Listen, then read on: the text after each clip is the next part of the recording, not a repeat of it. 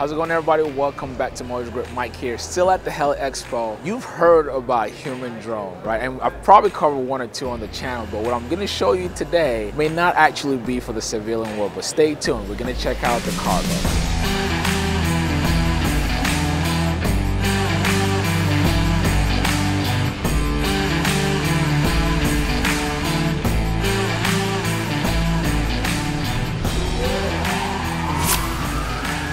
Only about 2 years old. This here is called the KARGO UAV.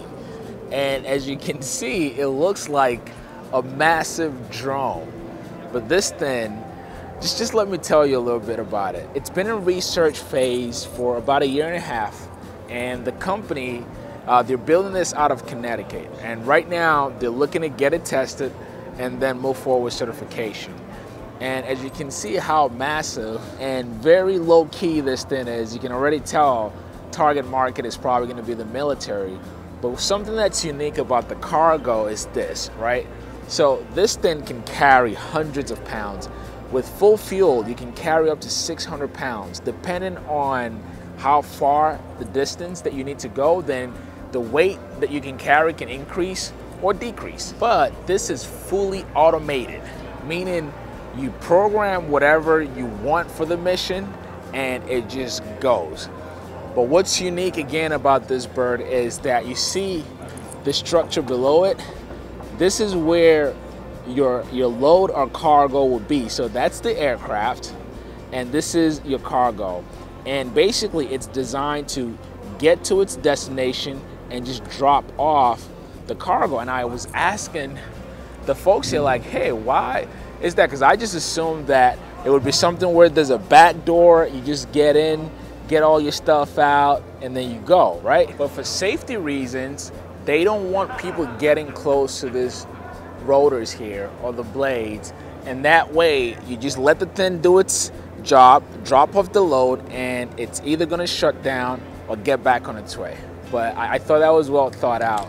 But let me go around it for you and just see how cool this thing looks. See here, you've got, just like a drone, you've got 4 blades, 2 up front, 2 in the back.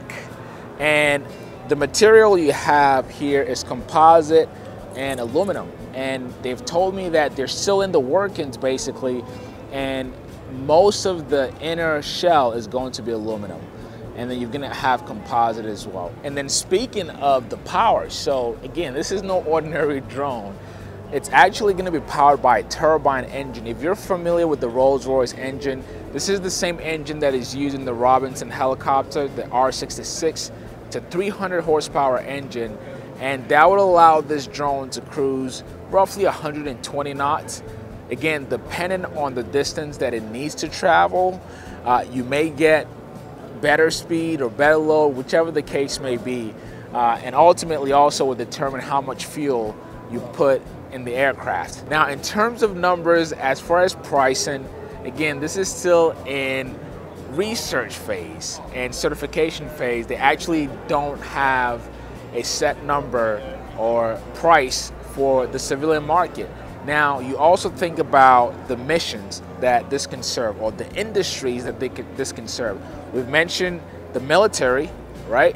So you can basically drop off load to soldiers or foot soldiers or somebody at a different base. If they need supplies, that be food, you know, shelter, whatever the case may be, you'll be able to drop off that remotely with something like this. And then you think also the medical industry can use this. I don't know if Amazon will be able to use something this big, but it's a possibility. And then also you think of agricultural industry. This will go in nice for a big agricultural industry. And then oil rigs too. You can use something this big to help with your process and help get things done efficiently. But I just imagine that this is gonna cost a pretty penny.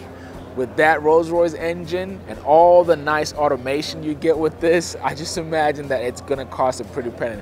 Come, let's take a look at just some quick overview here, because let's see how this thing takes off.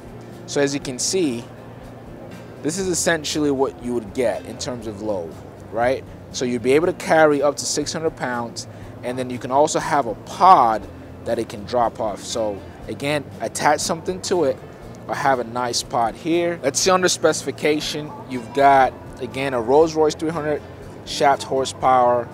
Your VNE is 121 knots, so you're probably gonna be cruising less than that. Your maximum payload, it says 800 pounds. And fuel burn, that's how much fuel you're gonna be burning per hour. And the maximum altitude for this drone is about 10,000 feet. You can just tell that the military is gonna be the primary customer for something like this. And you can see all the several missions it can serve. So remember what I said earlier about the range?